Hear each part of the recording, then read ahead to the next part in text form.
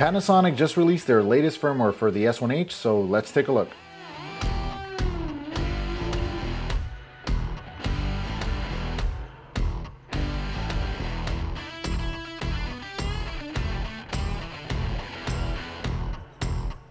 Panasonic has rolled out updates for their S1 and S1R. Now it's the turn of their cinema counterpart. The most notable highlight of this update is that the S1H now supports raw output over HDMI. With Firmware Update 2.0 come a lot of improvements, so I want to go over the ones that I think are the most noticeable and welcome changes to the performance of the camera. I'm going to start with disabling the full press shutter button for video recording. Now you can turn off this feature to avoid accidental presses in between shots. The control panel is one of my favorite features in the S1H, and now you have access to My List and Rec Quality All from here. Before this update, the manual focus assist or magnification would go out with the HDMI output.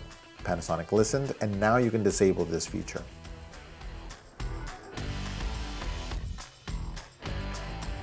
For the purpose of avoiding accidental deletions, you can now disable the touch control for the delete all operation.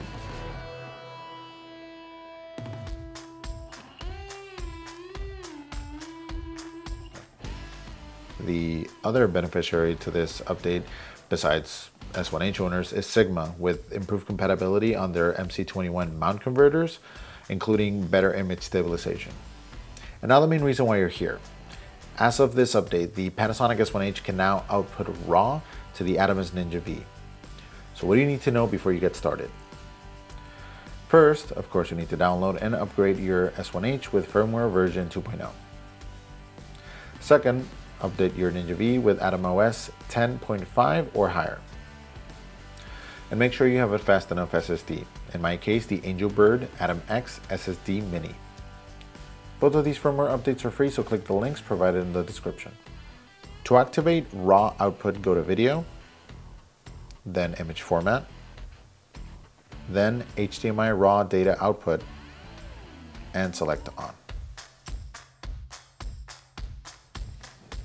In terms of sensor size, resolution, and frame rates, you will be able to output RAW with full frame in 5.9K 16:9 at 2997 and 2398 frames per second, with Super 35 in 4K 17:9 at 5994, 2997, and 2398 frames per second.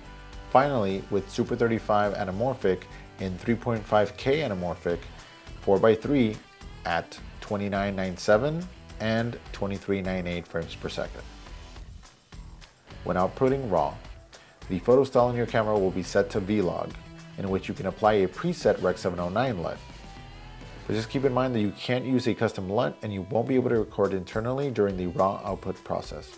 If you want to go over the full list of updates for Firmware 2.0 on the S1H, check out the description down below. Don't forget to leave a comment and click the bell for more photo and video updates like this one. This is Fernando Martinez, thanks for watching, and we'll see you next time.